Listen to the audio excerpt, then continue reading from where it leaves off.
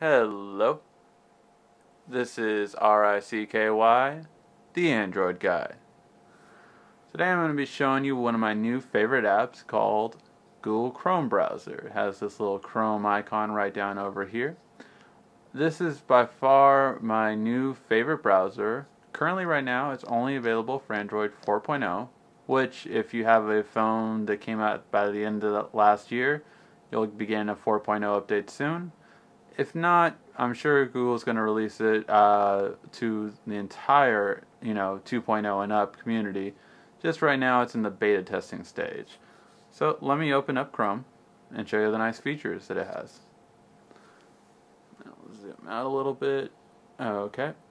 So, how Chrome works is you have your tabs right over here, and you can see them all,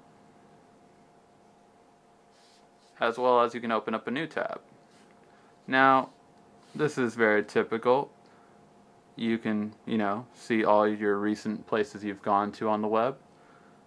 One thing that's actually really nice too, you have, all your desktop bookmarks, including even folders, which is just a nice way to go.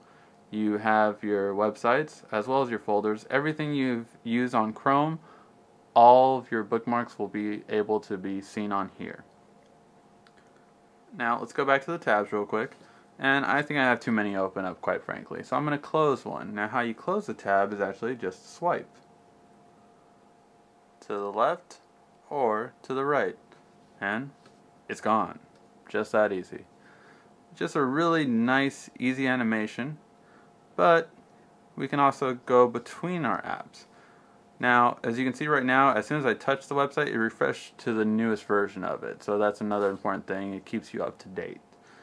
So another way that's really nice is actually you can go between all the ones you have open with just a swipe from the bezel into the screen. It's really nice. Now, the last feature is going to be really nice is this button all the way over here. This actually syncs up every device that uses Chrome. Now when I mean every device, I mean your desktop, your laptop, your tablet, and of course your phone. So every single Android device that I have that has had Chrome up for within a couple hours to within 5 days ago, I can see all the tabs and don't have to email myself, oh, I have to remember to check out this website, I have to remember to check out this. They're actually all up. So it's really nice and convenient just to be able to go right to a website now and then without having to email it to yourself or anything like that. Now, of course, every app has its flaws, so one thing I always like to do is point out the current flaws on an app.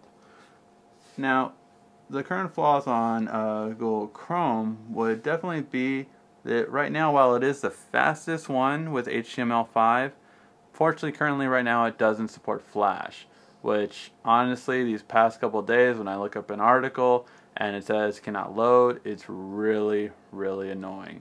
I stopped and looked at myself and I just don't know how Apple people do it. How do you get through that annoyance, especially because you have no solution. With here, of course, we just copy and paste into our regular browser or Dolphin browser or Opera, whichever other browser you use on Android, and there's problem solved. The other solution, problem which Google's currently fixing a solution for right now, is that you can't easily click on the menu a desktop version of the website. Now, this usually can be corrected by the website itself. As for example, I'm on bestbuy.com. I can actually just go to the bottom and click the full site. Most websites will have this option, whether it be like newspaper, whether it be MSN, whether it be news feeds like Engadget. You can generally always do this. And of course you can just pinch to zoom very easily and use it from there.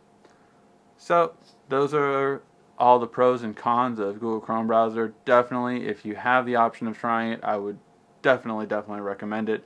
It's just really good. I love my favorite feature by far though is definitely being able to see all my tabs open up. It's the best form of synchronization that no other browser can compare to at this point.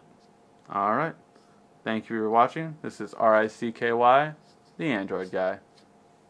Hey guys, have an Android question? Feel free to click the I have a question button, if you have a question. Or you can just leave us a question in the comment section down below. I'll respond ASAP.